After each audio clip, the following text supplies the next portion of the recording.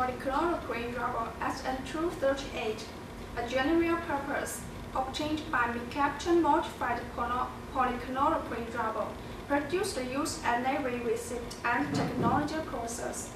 SN238 has a medium rate of crystallization, can be seen as an equivalent to Ponts WHV-100 of the United States. Chloroprene SN238, which has the higher viscosity of the SN238 series.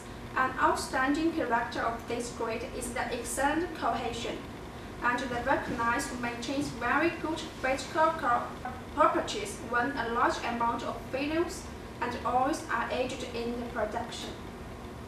SN238, which is mainly suitable for producing goods of highly loading, used in the form of blending with grades of adhesive to preparing adhesion cement.